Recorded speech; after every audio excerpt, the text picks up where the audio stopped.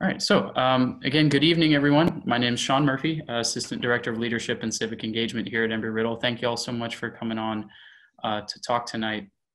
A big thing we wanted to cover, kind of as a continuation of the conversation that happened last Friday following our vigil for Mr. George Floyd, is a reflection a bit on some of our shared humanity, some of the things that bring us together, unite us in a common bond, but also recognizing and celebrating some of the things that make us different.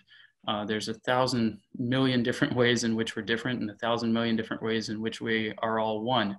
And I'm excited to hear some of the thoughts that everyone has tonight to share towards these ends or towards these topics. As we go through, we're going to kind of split this time up into a little bit of discussion. The facilitators have some questions and areas we want to touch on. And we don't want to cut anyone short. A lot of what was said on Friday has proven to be so meaningful and impactful and very valuable. And we value what all of y'all have to say and what you think. And so as we go on and have the conversation, just please share what's on your mind, on your heart, but be considerate of time as we move forward. We're going to aim to end right about 6:30 on tonight. And so thank you for your attention during all this time. And as we proceed, we'll use the hand raising function on Zoom. If you have something verbal you'd like to say, if you'd like to type out a comment, there are two people you can send your comments to. One is Jessica Murphy. She is the host. So when you click to type a comment, you'll see message host. And then the other one is Nagar Afshar. She's one of the co-hosts. Her name reads, "Please submit your comments here." So I think that's pretty straightforward. We should be able to utilize that very well. And so, and then they'll, filter that and make sure there's not anybody saying anything inappropriate. I don't imagine there will be, because we're Embry-Riddle, we're awesome. But, and then they'll post that into the group chat for everyone to see. And so, yeah, again, we look forward to some engaging conversation at approximately the 6 o'clock hour. We intend to shift the discussion a little bit from, again, some of the things that we're thinking, feeling, experiencing, into some actionable areas for moving forward and making progress with our Embry-Riddle community. So we're very, very excited, especially for that part, as we can kind of come together and share some ideas and thoughts as to how we can really and truly make lives better for folks here in our community. So joining me tonight kind of as co-facilitators, I mentioned Jessica and Nagar. Also, Chaplain Keck is on standby with his wisdom and grace. And then one of our fantastic and amazing enterprising students, Rebecca Moo. And Rebecca, I'll let you introduce yourself and kick us off. I was on mute. I just wanted to say thank you to everyone who is here. It really means a lot. And just before we get started, I just wanted to say, college is a place where we're supposed to grow and we're supposed to become our own people. And that's something that we need to recognize in a sense of, especially our opinions, right? Like, we are raised to think in a certain way, and college is here for us to grow separate of that, to either further that opinion or change it. That is up to you, but it's important, and it's your duty as a student and as a person to recognize that. And I challenge you within this time of this Zoom call, and even, out of this and when we go into the fall, to really challenge yourself and think, okay, like, are these opinions really my opinions? And if they are, then do they have base? Like, do research and think about it. And it's also something to recognize that we go to a very privileged school. We go to an incredible university that has amazing resources, and obviously is not cheap. So making sure that you try to empathize with communities or people who are at our university. And, just because it makes you uncomfortable doesn't mean that you should step away from it. I mean, for my pilots out there, if you're uncomfortable with stalls, who cares? You got to do it to get your license. So in that case, you got to think of it like that. You have to take that step forward to get out of that comfort zone, to grow yourself. And something to kind of start off the conversation is, I just wanted to know, like, what are the things that some of you have seen or experienced, things that have impacted you or even changed your opinion within the last couple of weeks, or even during, all of quarantine? and kind of want to get the conversation started from there. And feel free to just go at it. And so as a reminder, use the raise hand function, and then in the order in which your hand is raised, we'll unmute you and we'll hear your thoughts.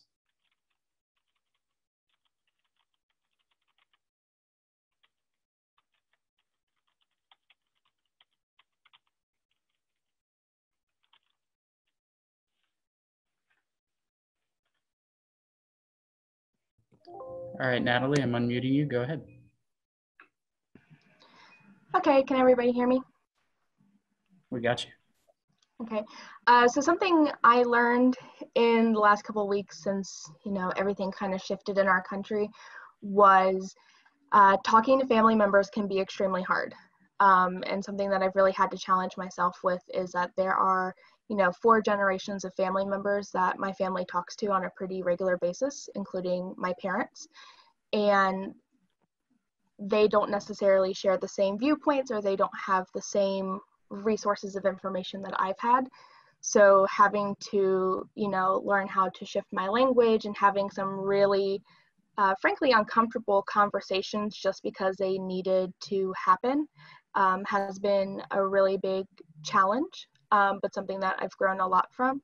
And I would encourage anybody that's, has family members that maybe you hear speaking certain opinions, or that you have facts to and science to, don't be afraid to speak up. It's going to be uncomfortable. It's going to be really hard, especially because you love them and they're your family, but it's been really necessary. It's been honestly kind of cool to see the perspective of some of my family members change slowly over the past couple of weeks. And I would encourage everybody to take that step. Awesome. Thank you for sharing. Anyone else? Is there anything that's been particularly impactful? Oh, McCormick. Awesome. All right, you should be unmuted here.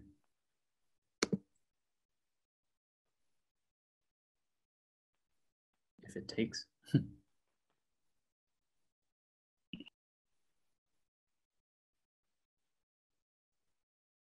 Am I unmuted yet? It sounds like, there it goes. Okay, I clicked it 3 times, I swear. Yeah, and I think I was clicking it when you were clicking it too, because I was clicking it. Sorry about that, yeah. So I am the wife of one of the professors here at Embry-Riddle, and Mike and I participated on Friday.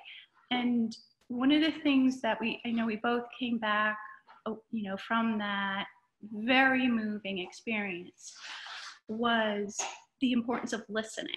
And I mean, we heard a lot of what, you guys were sharing, but then for me, it really kind of lit a fire about, I think that there's a lot that I need to educate myself about. And I think this goes to, I think it was Natalie that was just speaking about being courageous to talk to family members, and it might be friends. It might even be that your courage is you're on social media and you need to explain to somebody that you are not comfortable with the way they are discussing a topic, to kind of like highlight that you're uncomfortable with something. But one of the things that I really found absolutely incredible was watching the documentary 13th. And it's Ava, pardon me if I say her name wrong, Ava DuVernay. It was really important to see what our country has gone through and what it has created since the emancipation of slavery. And I think anybody that is trying to find the words or the motivation or kind of put together in their mind maybe what racism is and what it isn't, this is so powerful to watch that documentary. So that's just my little, that's what I'm telling my family members to do, quite frankly. When you're talking about, talking to family members, I have told specific family members that I need you to watch this. So thank you. Oh, that's awesome. We appreciate that recommendation.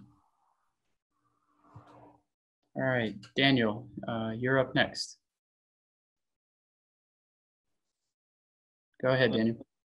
How's it going? So I guess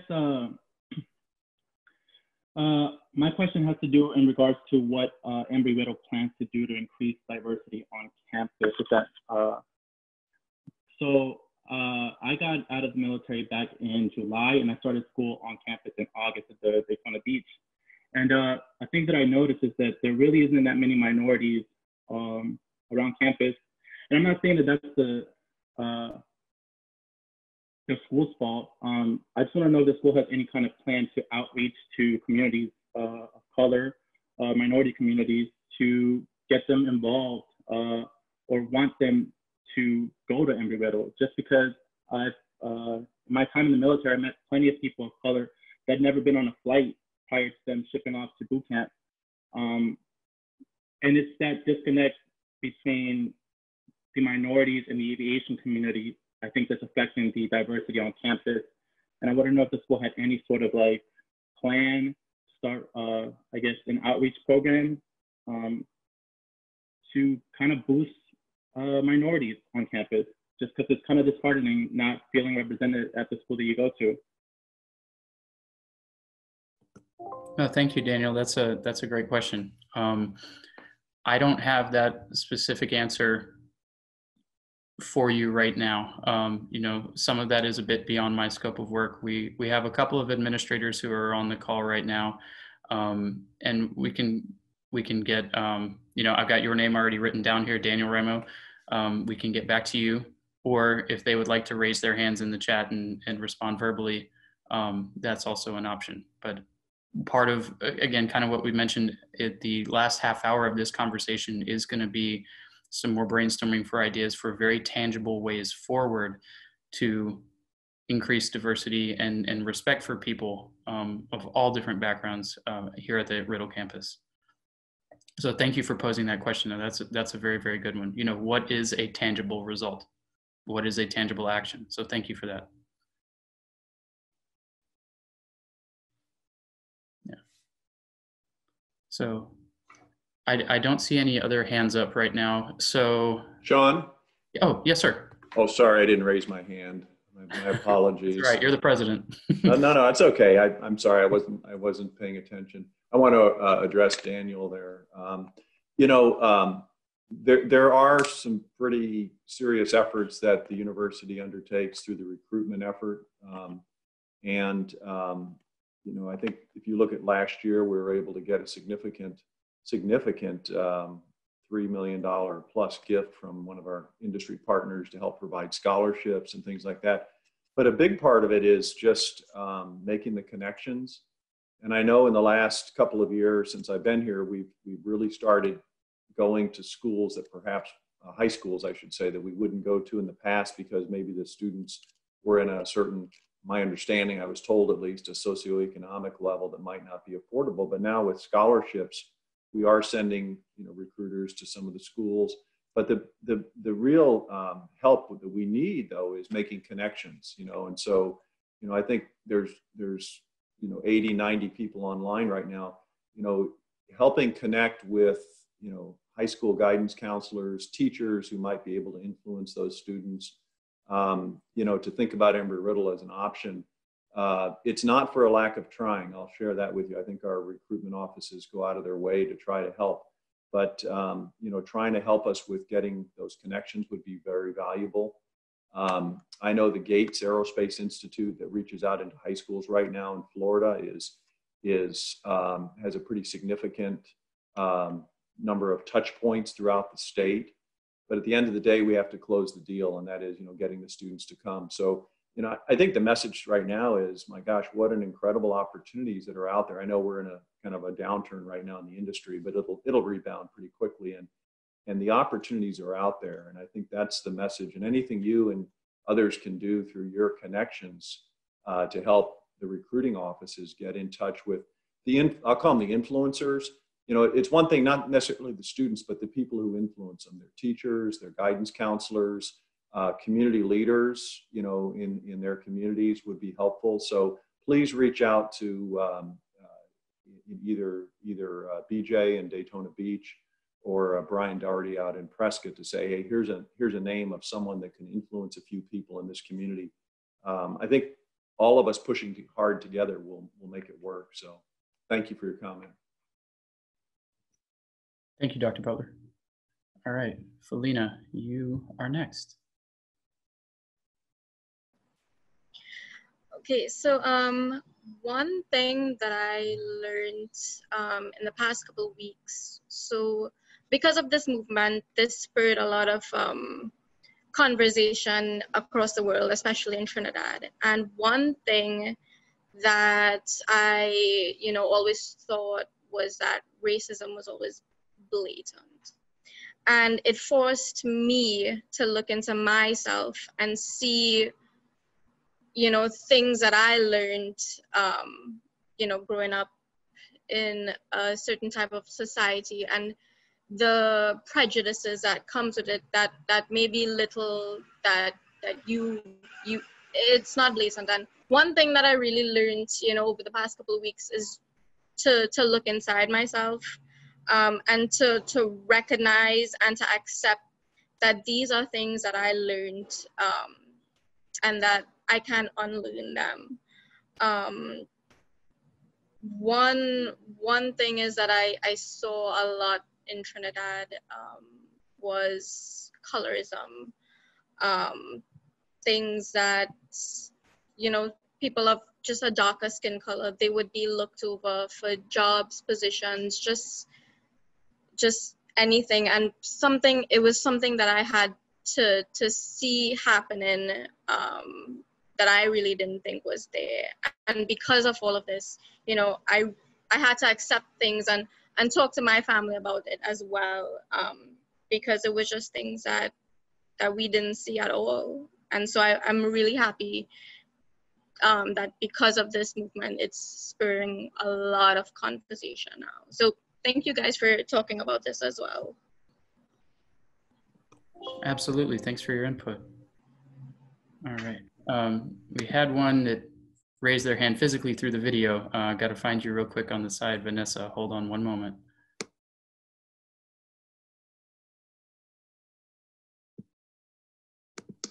All right, you're unmuted. Go ahead. Okay, so kind of picking up from what Felina just shared, it's purely anecdotal, and this has been my experience when having conversations with people regarding this issue, is how much self-awareness is key.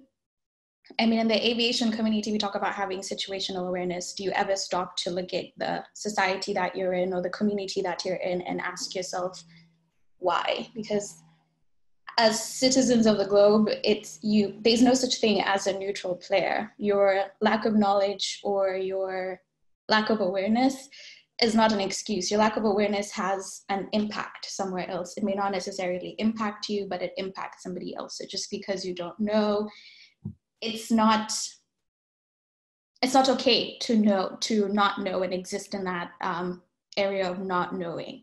So my discussions on social media through friends is just being struck by how often people are like, oh, I didn't know. You know, I come from Kenya and I never had to think of myself as Black up until I came into the US. It was like, oh, I mean, I know I'm Black, but I never had to confront my racial identity, so to speak, up until I got into this country.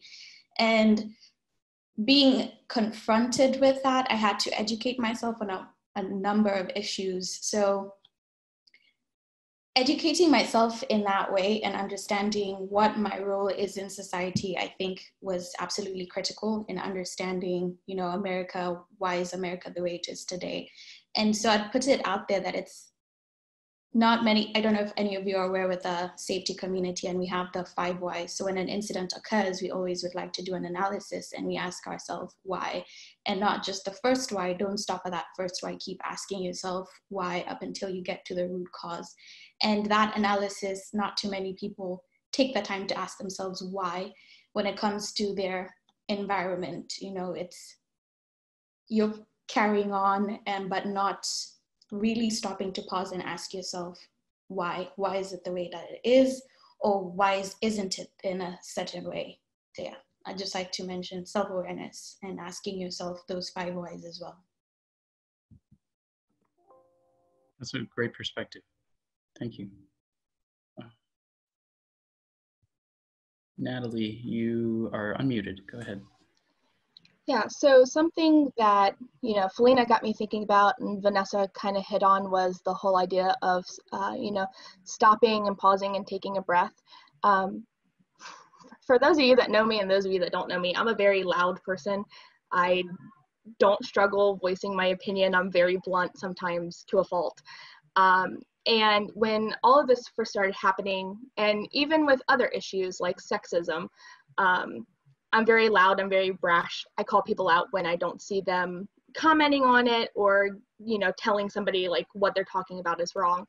And one of my friends who's a fellow ERAU alumni had a post on Facebook that kind of made me stop and think, where she was talking about not everybody has the words. It's great if you have the words. It's great if you're able to directly talk about it or if you're able to stand up. But a lot of people right now are, like Felina kind of alluded to, being, faced with situations and ideas that they've never had to come into effect with.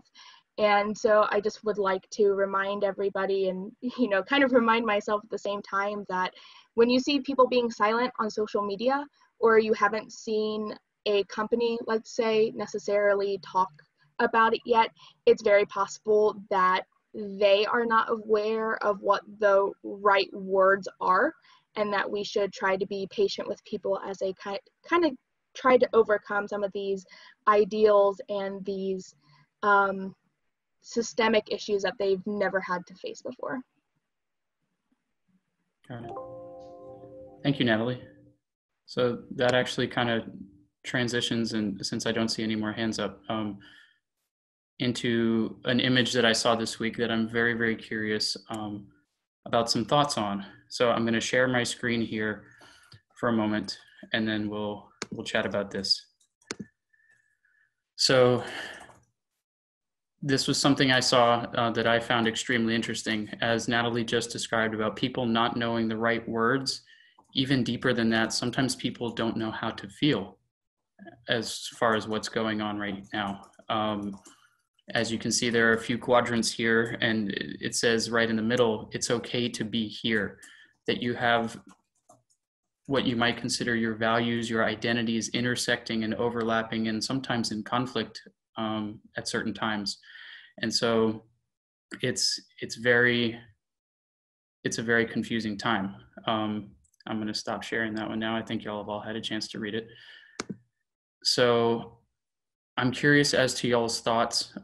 If there were some more circles on there, what are some of the things that you think might be coming into conflict with what you're seeing and what you're feeling around the world right now? All right. Maria, go ahead. Should be unmuted. Here you go. All right. So I've been seeing that picture a lot too. And I do not condone looting or burning anything, but I think a lot of people need to understand why this is like stuff like that's happening. Because a lot of people jump straight to, oh, they're looting, oh, they're burning stuff. They're equally as bad as the cop who killed him. And it's like, not really. You have to understand that a lot of the things that they are burning, they're either burning it because it has some systematic like identity still in it. Like when they knock over the Robert E. Lee statue, when they paint over stuff like old Confederate statues, like they're doing that because they want to bring attention that this isn't something we should still idolize here. Like, because a lot of those statues they hurt to see. Like, I live in South Carolina, so the Confederate flag, the Confederate everything, plantation houses, all that stuff is always around. And like, I've never been able to avoid any of that in my life. And it still hurts to see it, because when you read it, it's like, God bless these Confederate soldiers. And it's just like, why are we still congratulating them? Like, they lost a war. And usually when you lose a war, like how I feel about a lot of this stuff is like, how I related it to a friend was like, if Germany kept all of their Nazi statues and Nazi flags and stuff up after they lost, Like, even when you see the swastika now, it hurts your feelings. You're just like, why do people do that? That's how a lot of Black people feel when they see the Confederate flag and Confederate statues, because it's just like, you're still condoning, or you're still worshiping this system that wanted to enslave people with a darker skin tone. And it might not even be that. It just might be people don't realize like that there's pain behind when we see a lot of that stuff.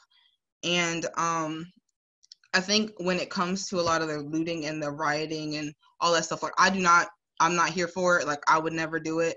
I wish people wouldn't do it, but you have to still understand why people are doing it. And a lot of people just jump to the conclusion like, oh, they're looting, they're evil, they're just doing it because they want to. I don't think anybody, I mean, there are some people that wake up and be like, I want to burn the world, but then most of the people who are protesting are actually very peaceful, and they like just want to walk and be noticed.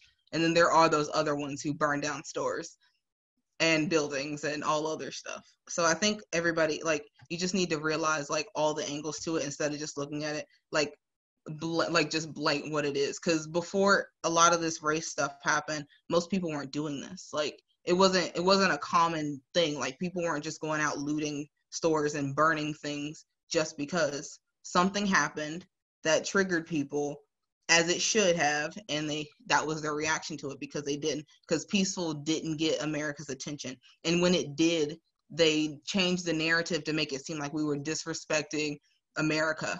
So I mean, it's a big gray area of how to feel. Like, I understand feeling looting and stuff is wrong, because I feel it's wrong too, but there's a reason why they're doing it. That's all. Thank you for sharing your thoughts on that. I'm curious what anyone else thinks or feels about where they might be intersecting in some of those spots.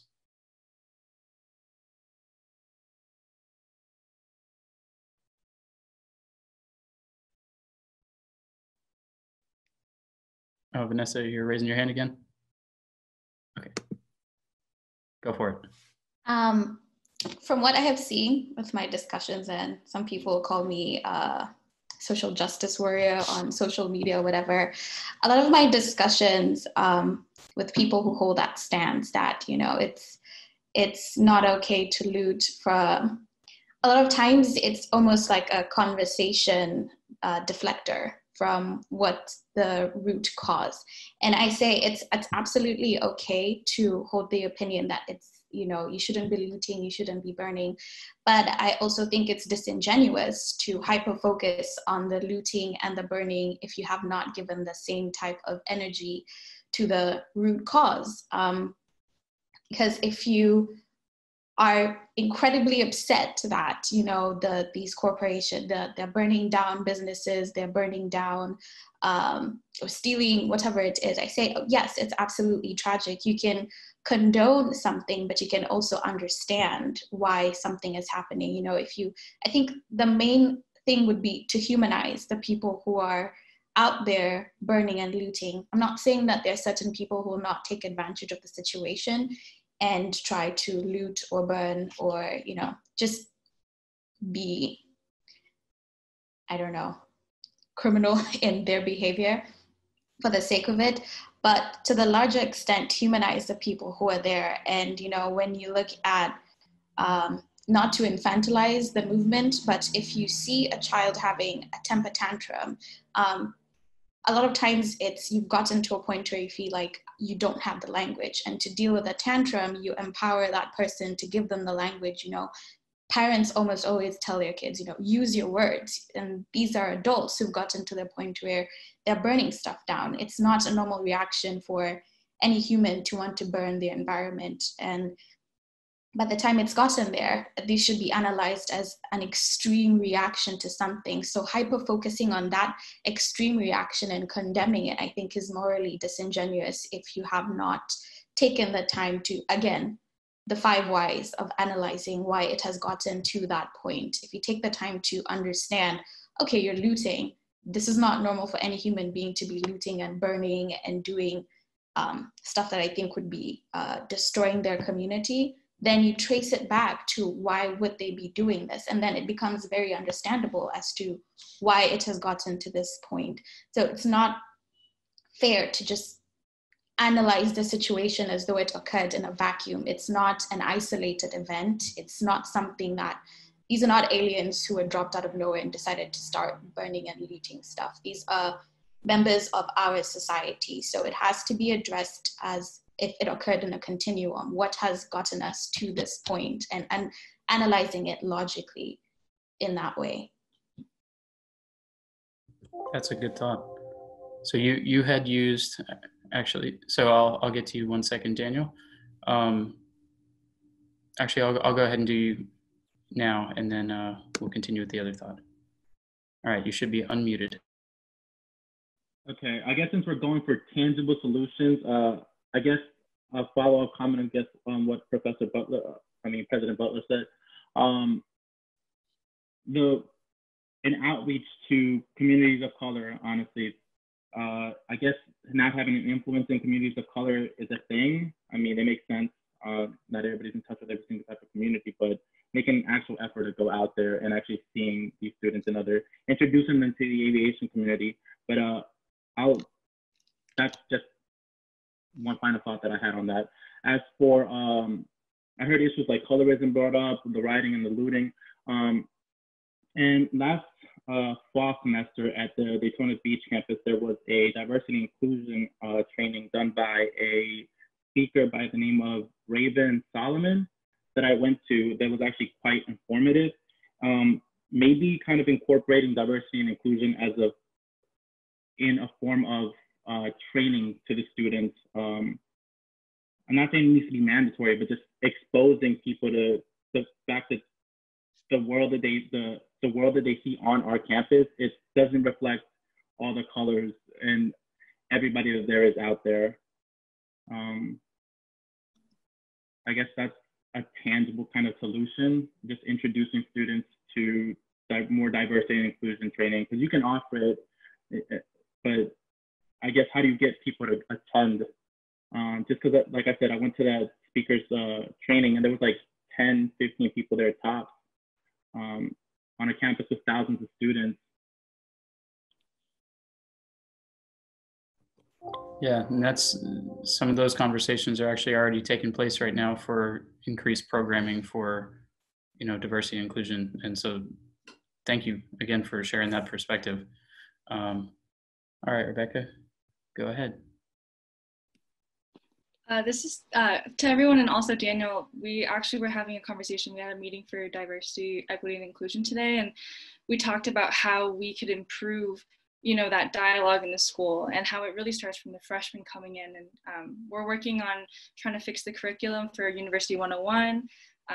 Nagar, the person who you're sending all your messages to, if you're sending those, she taught a class, or BA 201, and she required students to go and listen to these speeches. And that is a really good idea. And it seems like you had learned a lot from that. And I think having it like more keynote speakers, having required attendance is definitely going to be something. But I did want to let you guys know that that is something that is happening, and we are working on that as best as we can. But like everything, it does take time.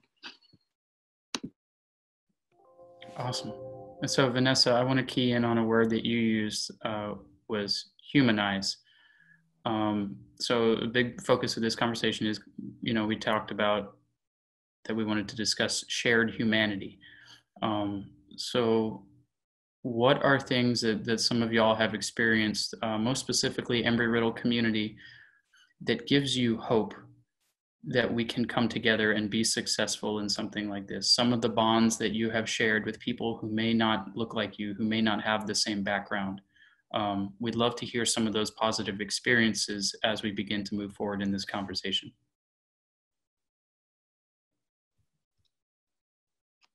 Am I good to go? Or? Oh, yeah, yeah, it seems that you are unmuted. Go ahead. I'll share it as a member of the African Students Association. If anyone knows, one thing is food brings people together, and it's one of the easiest ways to bond with people is food. And one of the few moments that kept touching me is seeing members of the Riddle community who are white or non-Black or non-African who would come through and actually be genuinely curious, you know, not just, even if they didn't have the money to buy food on that day, there are few members of the Riddle community who would stop and actually take a genuine interest, you know, where is this from? You know, what is it exactly? Where are you from? And they would take the time to ask those questions. So I think having that genuine curiosity and wanting to learn about somebody else, you know, that it's not just passing by the tent and seeing people as, oh, those are the African students, you know, that's their thing, but seeing certain members who look at themselves as actual members of the Riddle community and who want to interact with other groups. So that was good.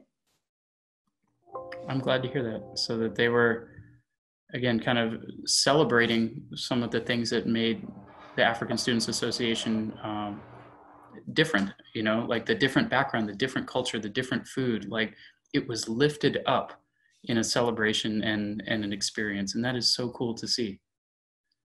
So we got 2 other hands up right now, Natalie, then Jamaria. All right, Natalie, you should be unmuted now.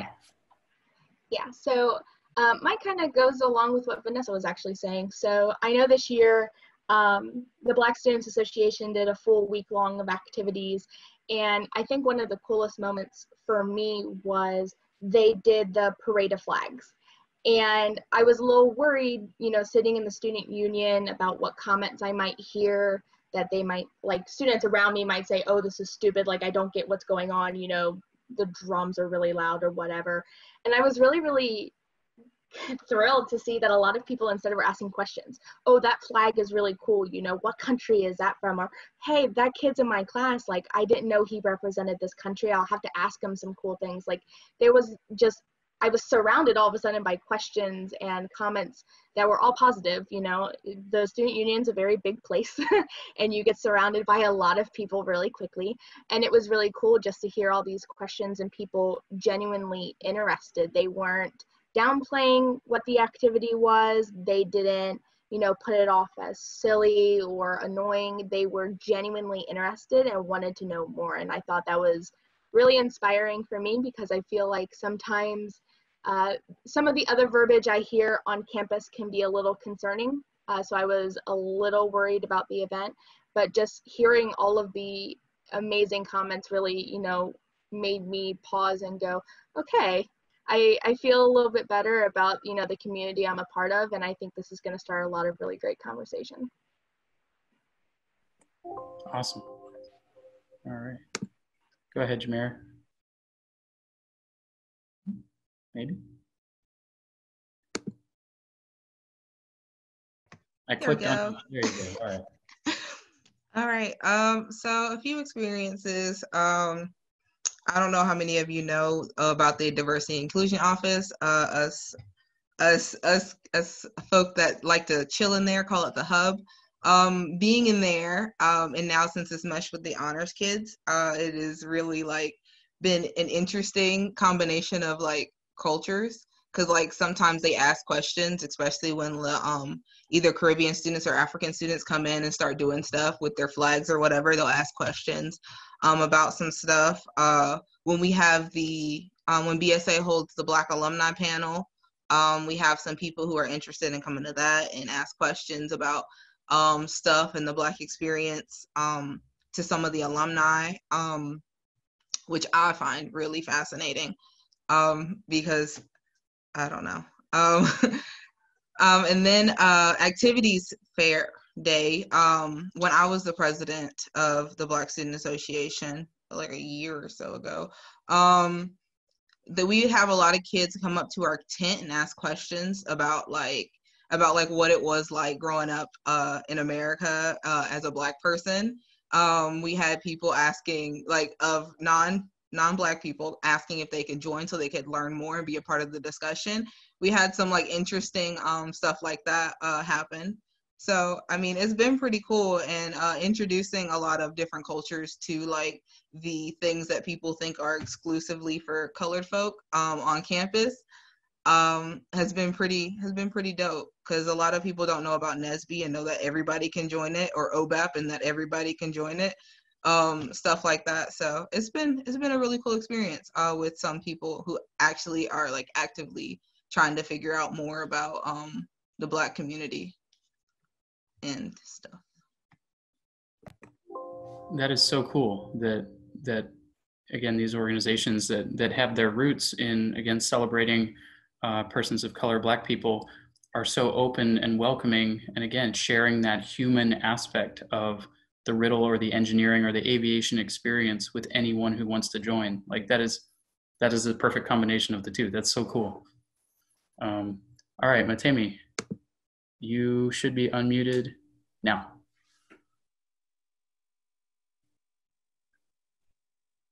Matemi? All right. I can see you. You can. If you want to talk. All right.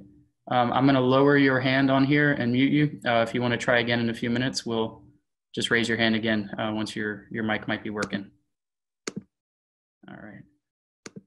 Felina. I just wanted to address the question in the chat. Has anyone ever thought that labeling associations with race actually brings a society apart instead of bringing them together? So as a member of the Caribbean Students Association, Black Students Association, African Students Association, OBAP, NSB, I think it's a beautiful thing that I could go to any of these clubs and find out about these specific cultures. I think the main aim of these groups is to inform, the Embry-Riddle community about our culture and what it means to us and how we, how we bring things to the community itself. I think that because of these clubs, we create meaningful discussions and we bring more people together by informing the community about what we do, about our culture and how we can learn and grow together. And that's really the main aim of these cultural organizations. And I think they're a huge part of the Embry-Riddle culture. Thanks. Thank you for those thoughts. All right. Go ahead, Natalie. Yeah, so funny enough, Lena, I also wanted to address the comment. First of all, I kind of want to take out the word race real quick. And the reason is because nobody truly thinks twice when it's something like the Society of Women Engineers, which I led. A lot of these organizations give people a common area to talk to people that have shared their experiences and have gone through things that they have, which is what Felina was just talking about. And as somebody that works for student organizations, I just want to remind everybody that just because it's the Organization of Black Aerospace Professionals or the Black Students Association, being a member to those organizations is open to everybody. If you're genuinely interested in trying to, join an aerospace professional community, OBAP is amazingly welcoming, and you are not allowed to be denied membership purely because you are not Black.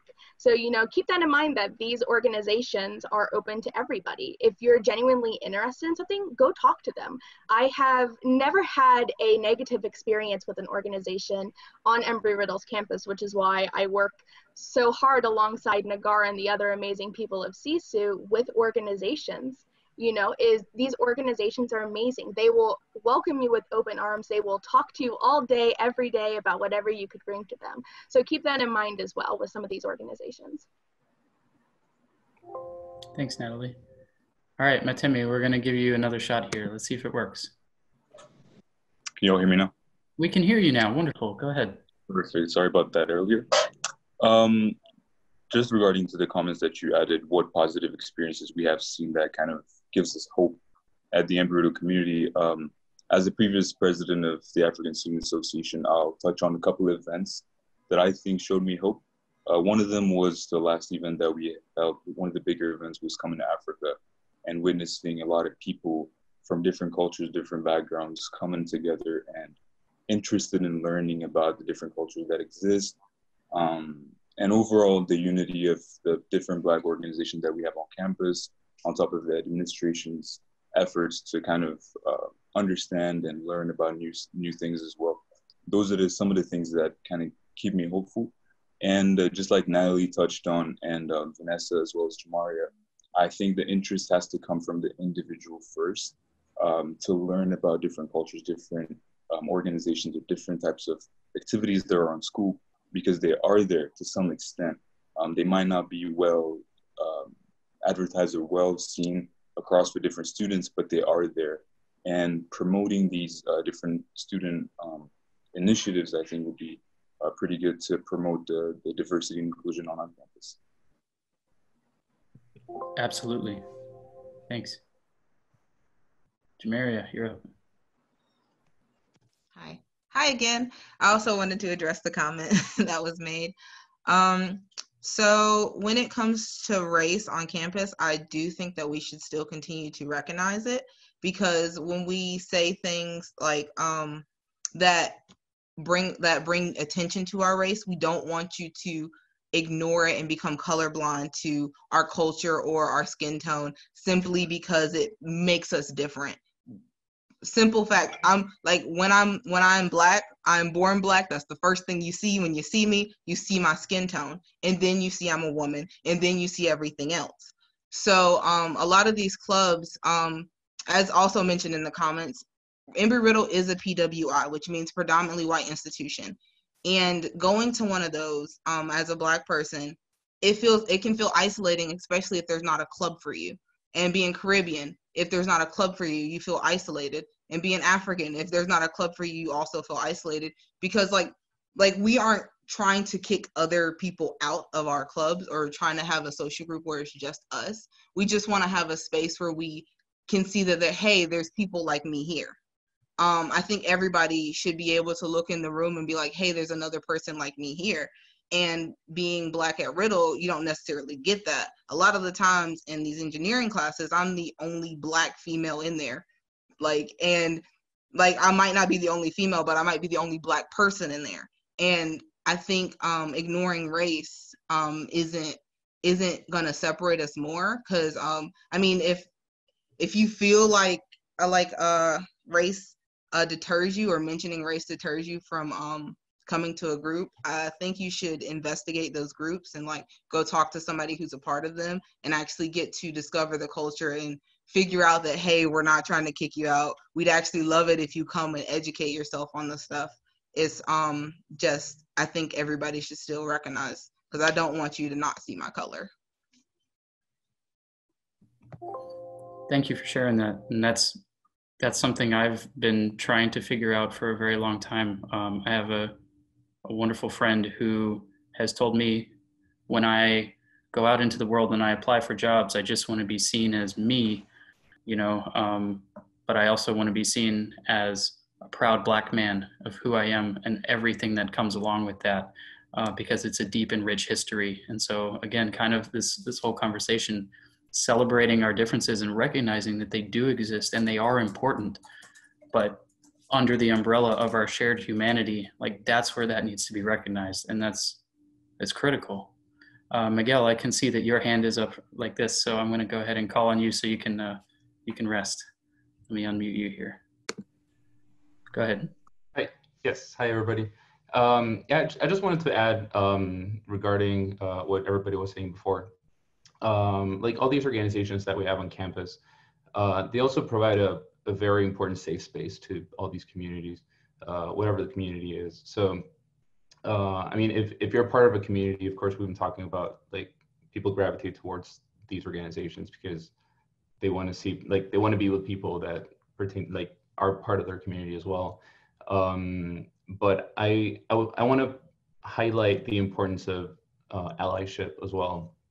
For instance, I don't know if everybody knows, but I lead one of the LGBTQ+ organizations on campus, and we don't get a lot of people that are not part of our community into our organization. So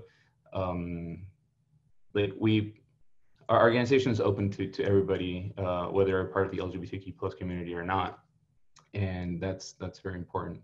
And as we've been saying before, like we're all part of the same world. Like we're all, we're all citizens of this world. So it's, I don't know, it's just important to like lend a hand and be allies towards each other. Thanks, Miguel. All right, so we got 3 hands raised right now: Vanessa, Taryn, and Kirsten. Vanessa, yours was up first, so we'll go with you. Go for it. Okay. So just to answer the question about race perhaps being divisive, I was going to say that race is an independent factor, separate of anything, societal. It's pretty neutral, I'm Black, you're white. So it's not divisive in itself. It's our presumptions, our prejudices, and everything else that comes around with our society. There's nothing divisive about my existence. You exist in your Blackness, your whiteness. There's nothing absolutely divisive in your existence. You're a human being. So, and you should see me, you should see me as a Black person, because you should see me as a Kenyan. You may not know I'm Kenyan, but if you're Black and perhaps you hear my accent, for some of those who know, they'll be like, oh, you have a British accent, but you should see me and all my nuances and respect that something has gone into this individual, and don't erase any part of it, as I would never want to erase any part of somebody who is white, Asian, or, of any other race. So it should be celebrated, as Sean has said several times here, that our differences should be celebrated and not looked at as a negative factor.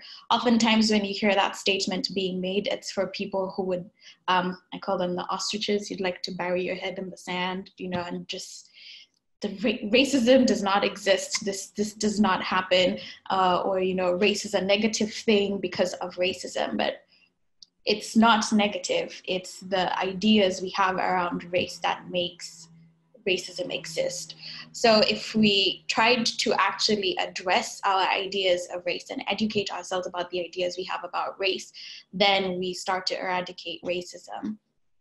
And into that idea of eradicating race completely is colorblindness politics, is erasure politics, I like to call it. You can't erase somebody's history or somebody's existence. And the other thing, as Miguel touched on, is needing of safe spaces.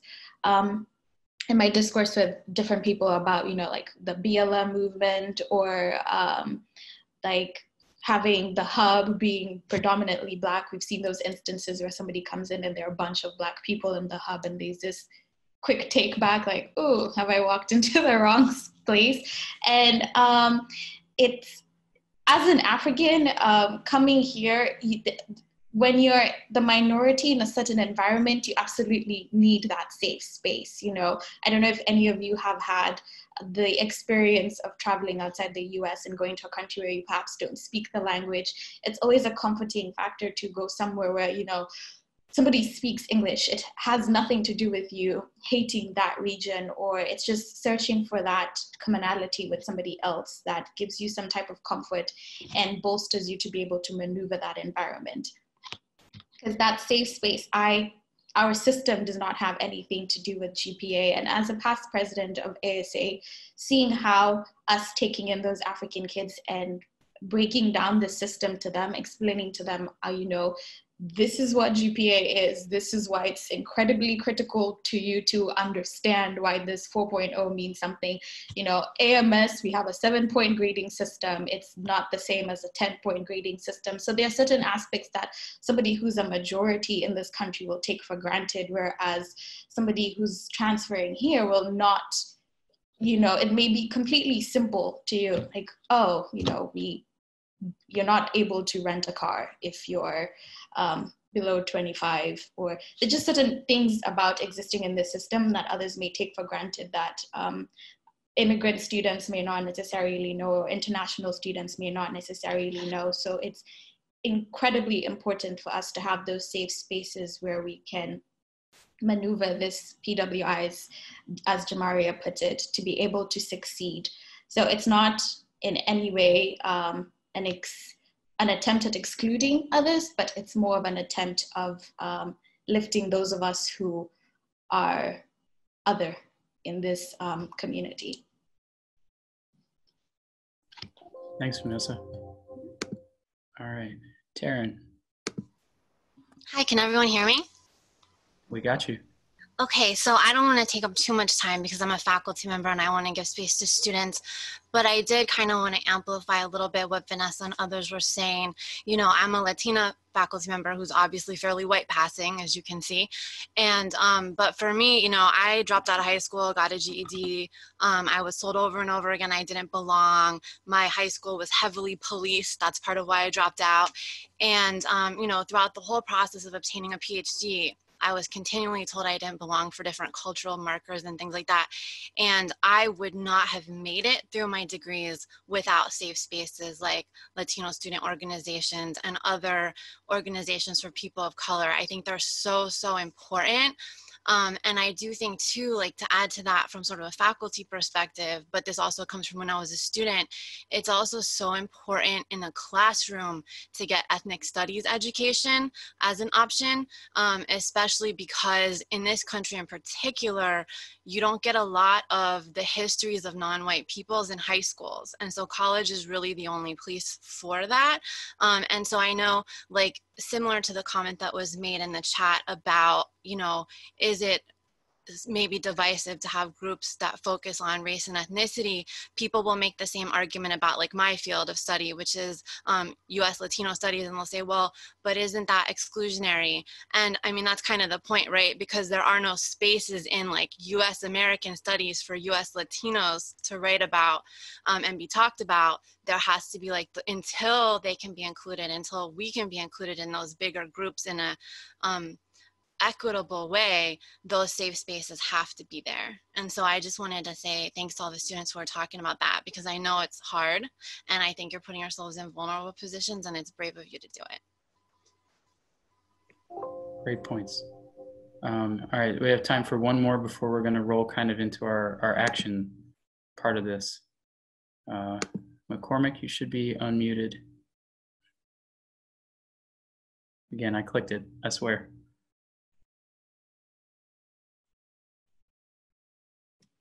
All right, can you hear me now?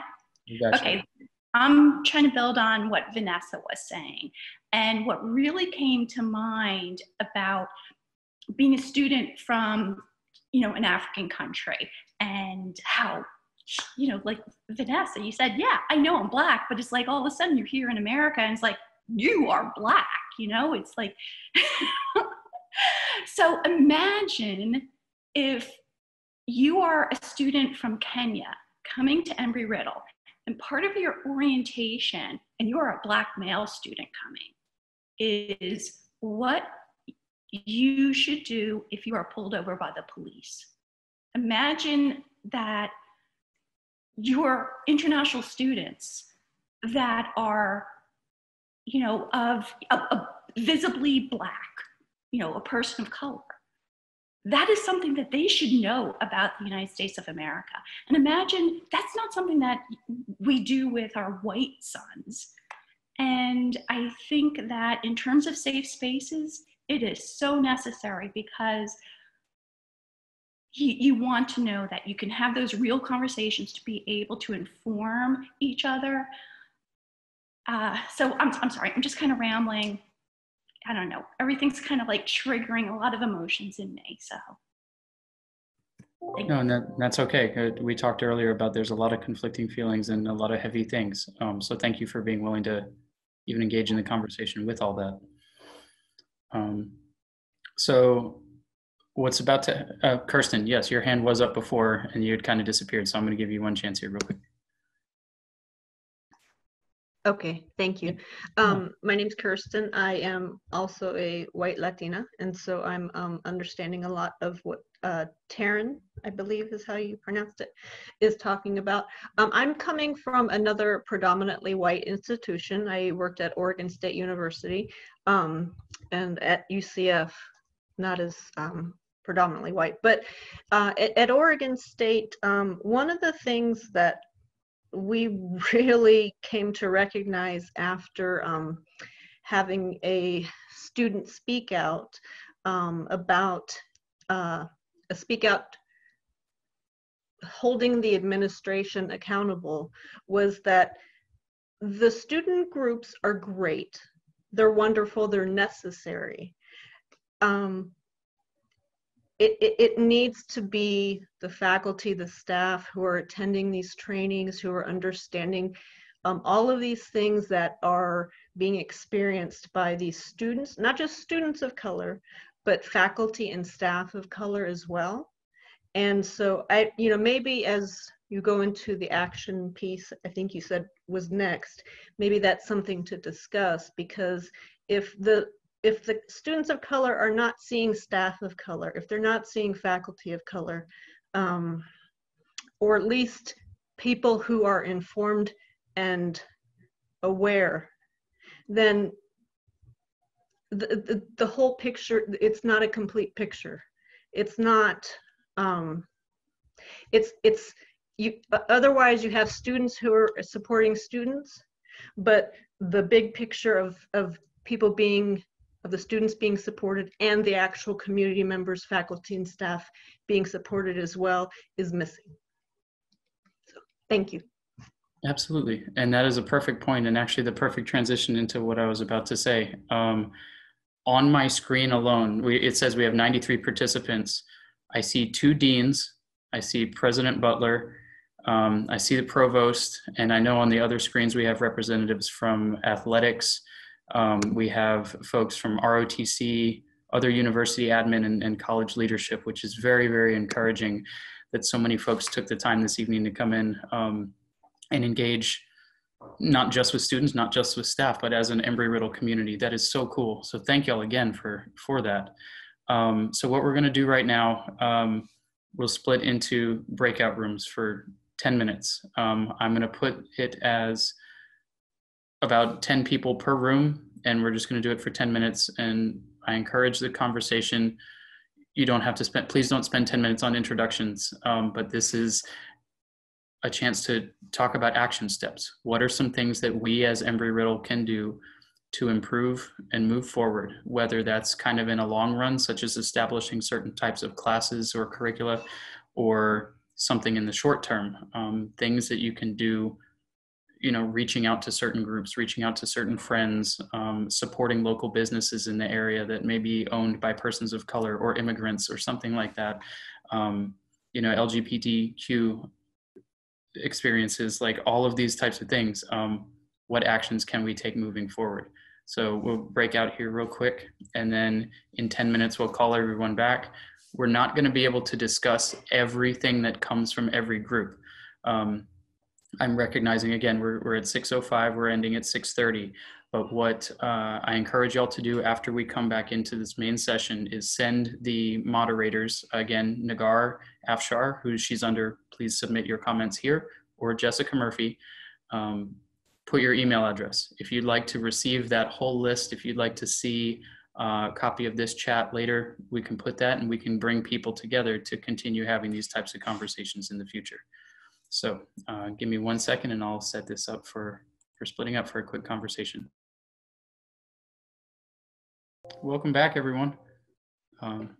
Appreciate y'all taking some time to chat, between yourselves. Hopefully you had some more in-depth conversation than you might be able to arrange in, this large group here. So it seems we lost about 15 people between the last 10 minutes, but that's cool. Those who really want to be here are sticking around. So thanks for doing so. So with our last 12, 13 minutes, just want to hear a couple of thoughts from representatives from each of y'all's groups. What are some things that we should keep in mind? What are some things we should take steps towards as we move forward to help ERAU become a really awesome community? So let's see those. Oh, we've already got a hand up. Eric Watkins. Let's make it happen. Hey, Eric Watkins from Student Engagement, Daytona Beach campus. One thing that we definitely did touch upon was making sure that we get that student feedback. And we were lucky enough to have a student veteran in our group as well. So making sure that we touch upon some of the groups that we might, forget or not really, remember or might be secondhand, but making sure that we touch upon getting feedback from all of our student groups. I was just telling the group that I do our social media, and anytime we pose a question on our storyboard on Instagram, students are quick to give you feedback, left field comments and suggestions, but these suggestions come from a meaningful place. So making sure that even though we can kind of set the groundwork for different options or opportunities, students can kind of definitely take or participate in activities, but making sure that when we give them suggestions, making sure that we get that feedback from them and using that feedback. Lastly, one of the activities we thought would definitely be useful is now that we're engaging in these social distance practices, creating maybe a speaker series. So I know we have the aviation outlook, so maybe creating a separate speaker series for a conversation such as this. Awesome, thanks, Eric. All right, Natalie, you're up. Yeah, so something that our breakout room discussed was a lot of universities and companies right now are being challenged to release their D&I numbers. How many POCs they have, how many women they have, what percentage of their board is white. And we talked about the university, already has that information, through institutional research and human resources, but it's very, very hard to find. So the university kind of pushing it out to the entire community and being really, really blunt about, hey, here's what our upper administration looks like. Here's what, per campus it looks like, things like that. And Dr. Oswalt, brought up, well, then what do we do with this? Kind of where do we go from there? And something that was brought up was, the idea of looking at the numbers and seeing, okay, well, what communities are we not reaching out to? What communities are we struggling with? And then making actionable goals and a plan to reach out to those communities. And then additionally, this kind of feeds into what Eric was talking about, right? Storytelling, talking about the organizations and the groups here that are already, BSA, ASA, CCSA, and really promoting these ways that Embry-Riddle is already diverse, but not just, oh, we always hear about these, 10 organizations, but really making sure we're showing everybody. It's not just our organizations that are diverse, we have a US Latin American class now and a minor, and really trying to promote how we currently are diverse and start building up that trust in both the general public and the ERAU community about what we're currently doing and what we're planning to do.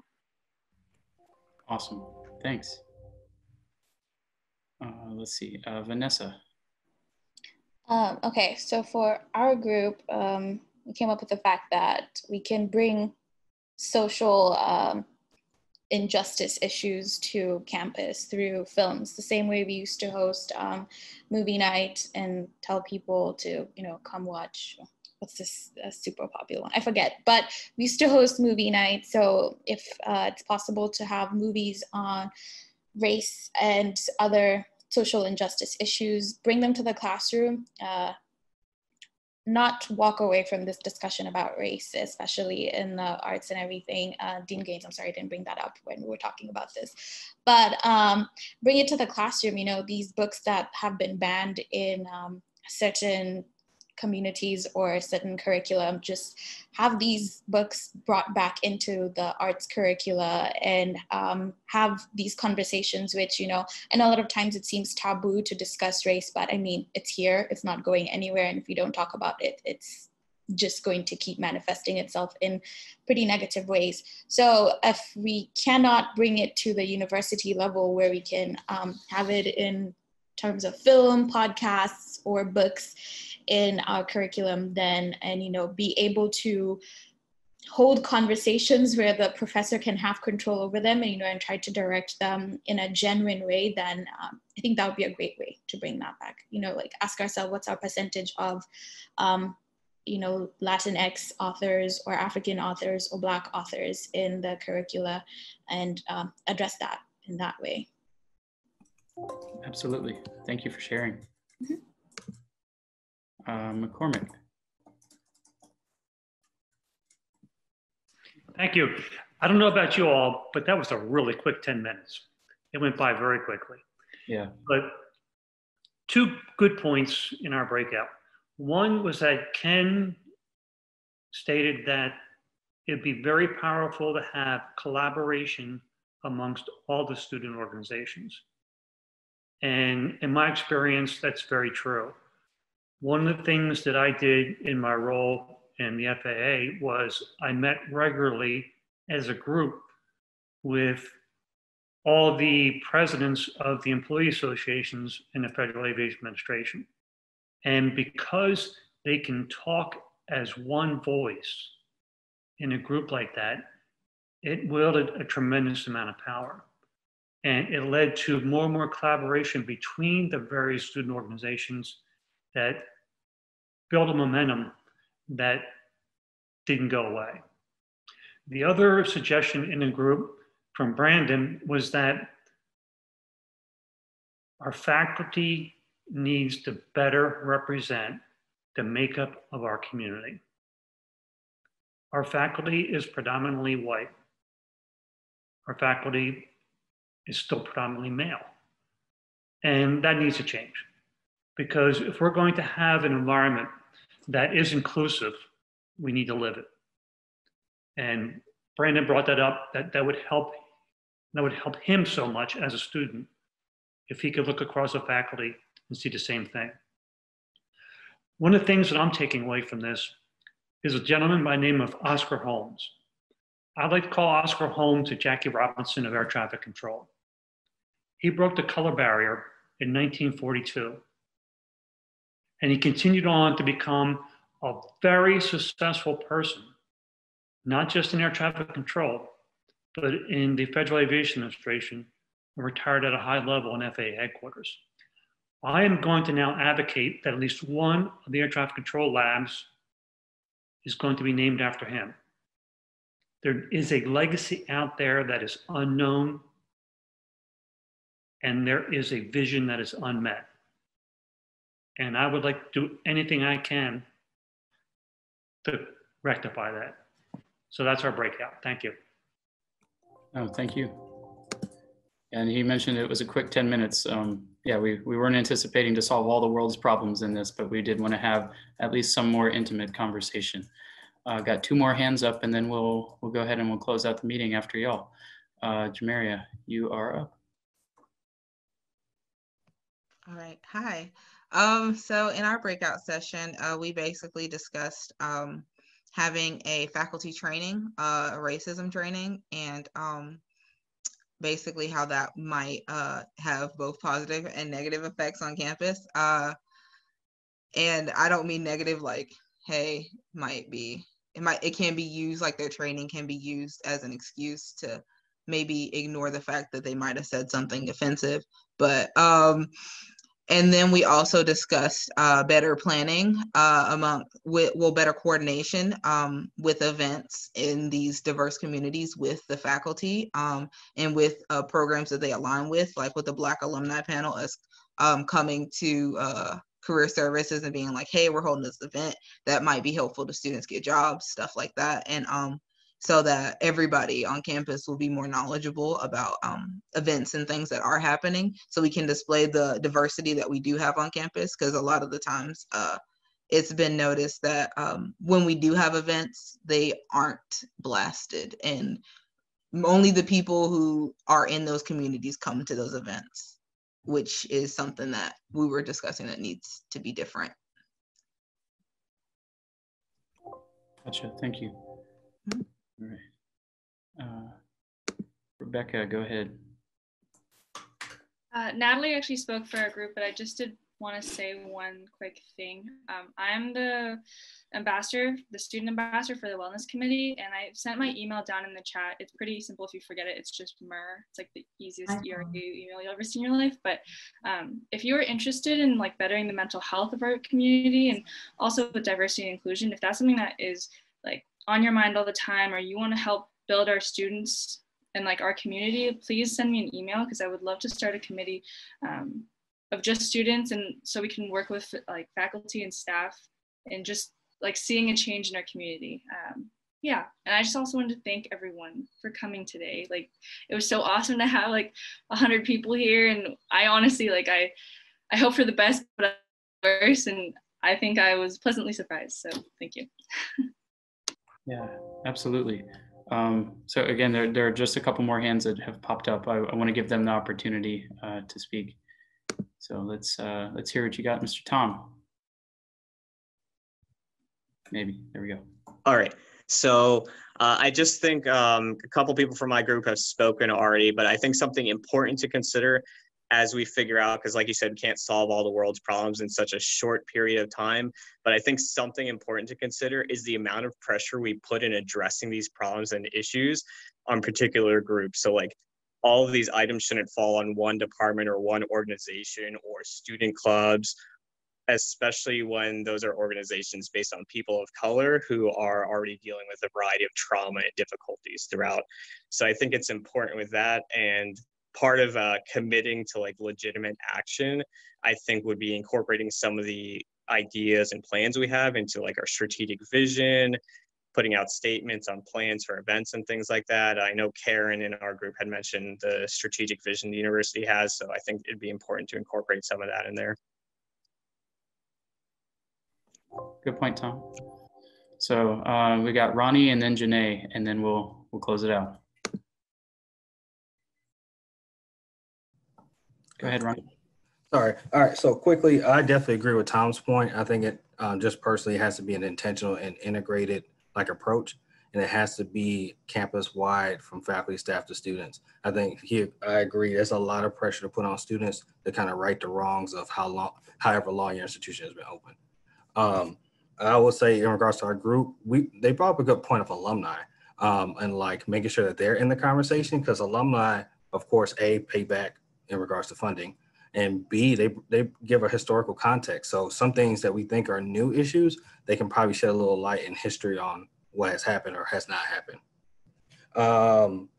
Also bringing up just funding and resources for some of these organizations.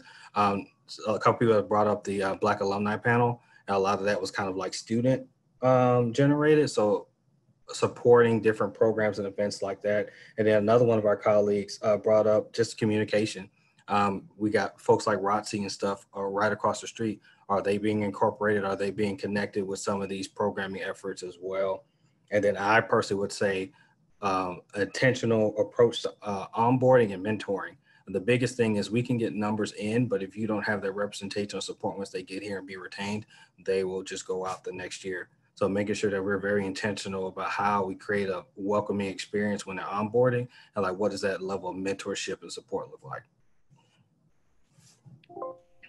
Absolutely, Ronnie, thank you. All right, Janae, I'm unmuting you.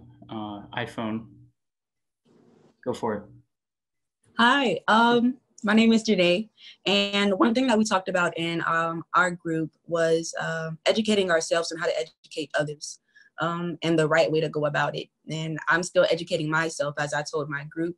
So I didn't get the chance to say this because the time had ran out, but Vanessa, I applaud the way you're able to educate all of us, you know, in a way that everyone can understand without letting your emotions get in the way. So I'm trying, you inspire me in that aspect. Also to piggyback off of, I think, Rebecca, and the aspect of mental health. In the Black community, we don't really speak of our mental health. It's not something that is a conversation in our everyday lives. And that honestly wasn't something that crossed my mind, mental health, until I got out on my own and came to school. So I think it's definitely something that we should endure and preserve is our mental health. So thank you all for giving me the chance to speak. And thank you. Thank you for being here. We did have a couple more folks raise their hand, and I would like to honor them and their thoughts. If y'all have to leave, you know, it's after 6:30, feel free to do so, but I'll stick around as long as folks are willing to talk here. Go ahead, Joanne, you should be unmuted. Our group, our group, we didn't have a moderator, I don't believe, but Leroy had some great things to say if he would like to say something about it as well. We need a chief diversity officer, and as someone was saying, we need to have diversity back in our strategic plan.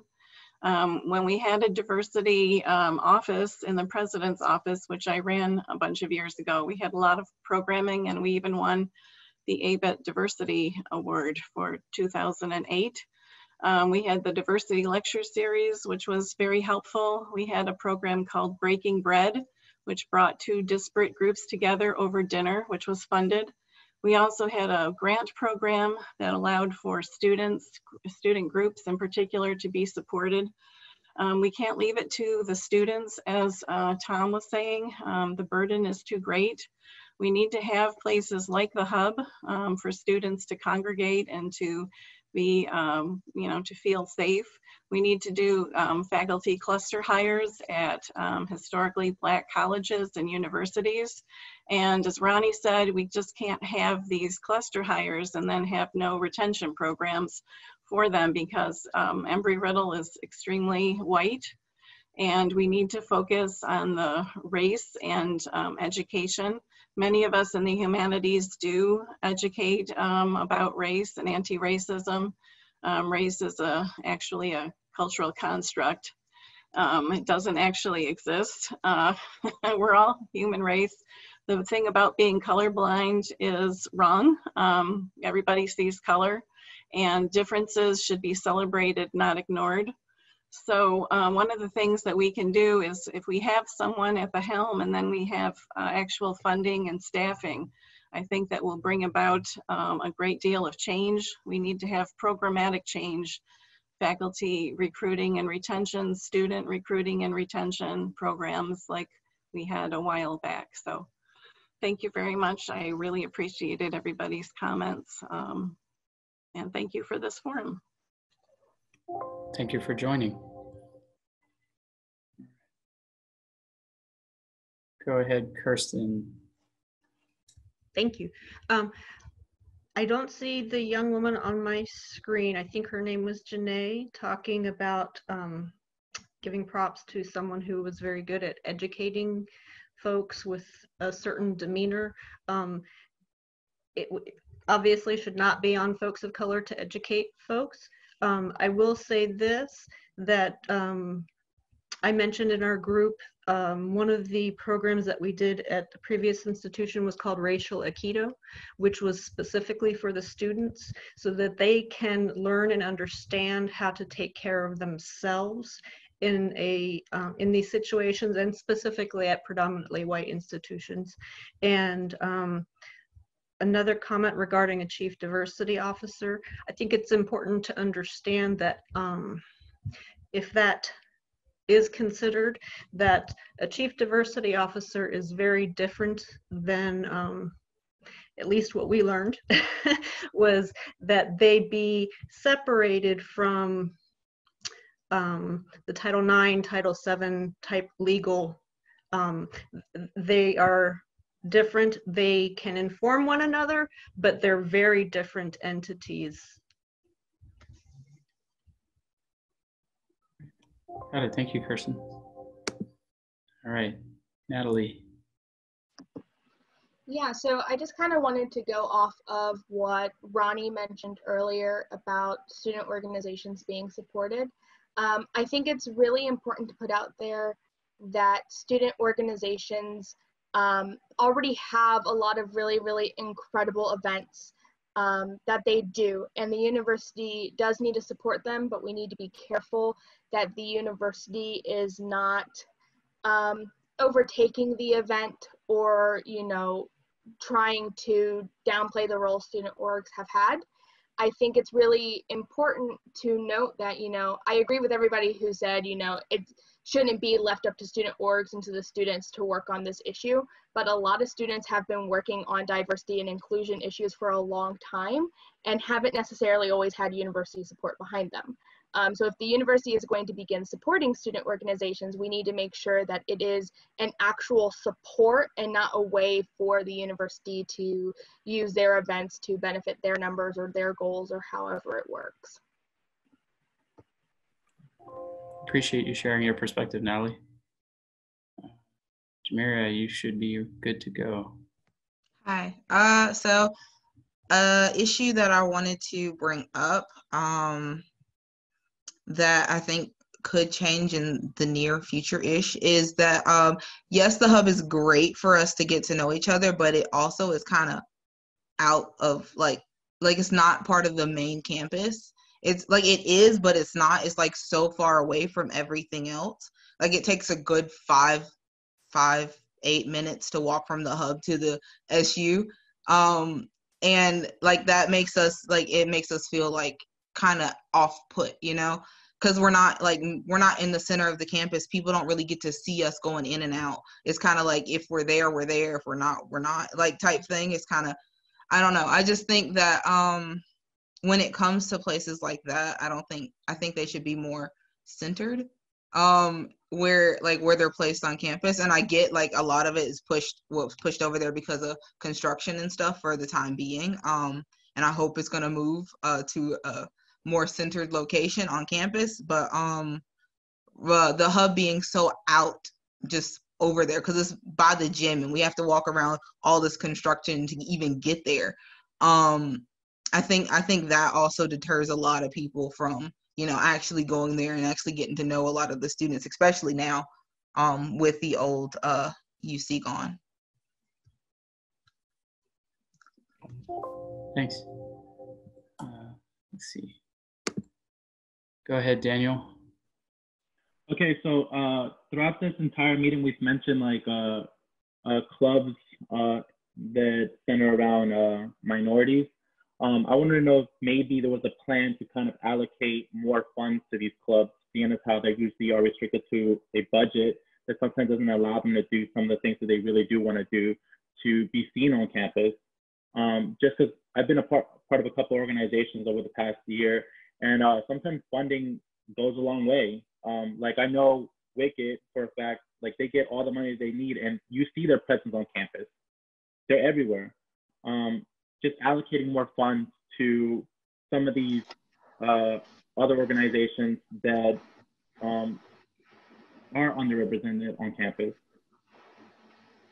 I can answer that for you. So Wicked is a SGA division on the radio station, so their funding is separate.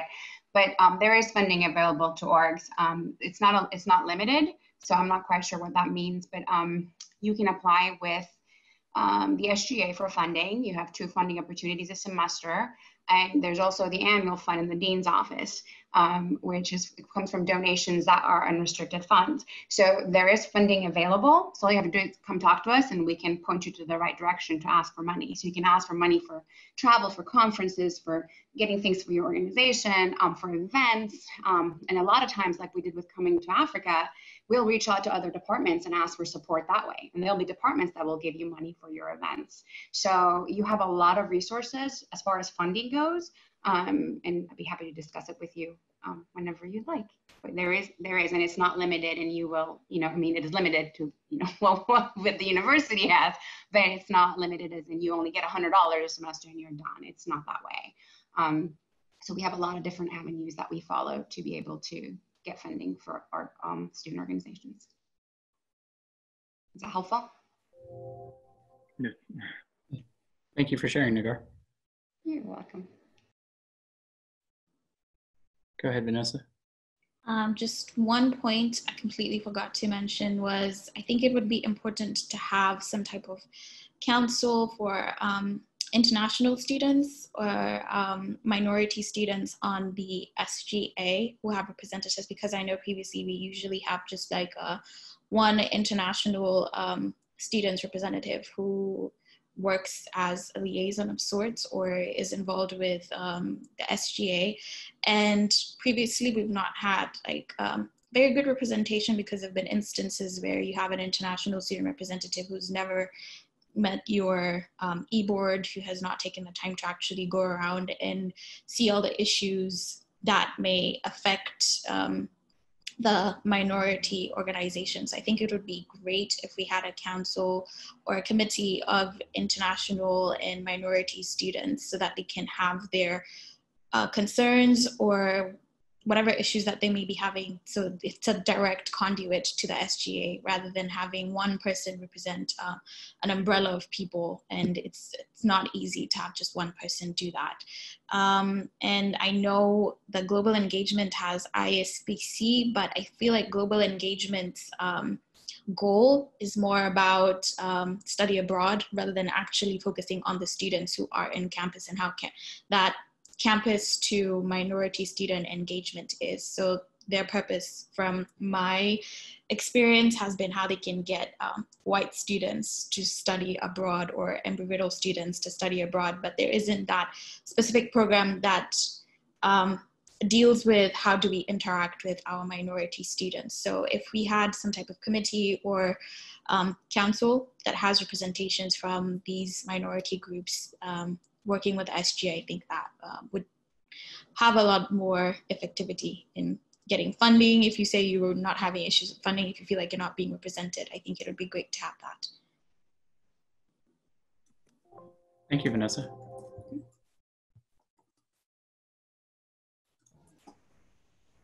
All right, Eric. Thank you, Sean. I kind of wanted to touch upon a few points, especially the question that Daniel raised, and Nagar, she definitely touched upon all the points. I think what's also important is in regards to not just RSO student organization funding, but reaching back out to your alumni.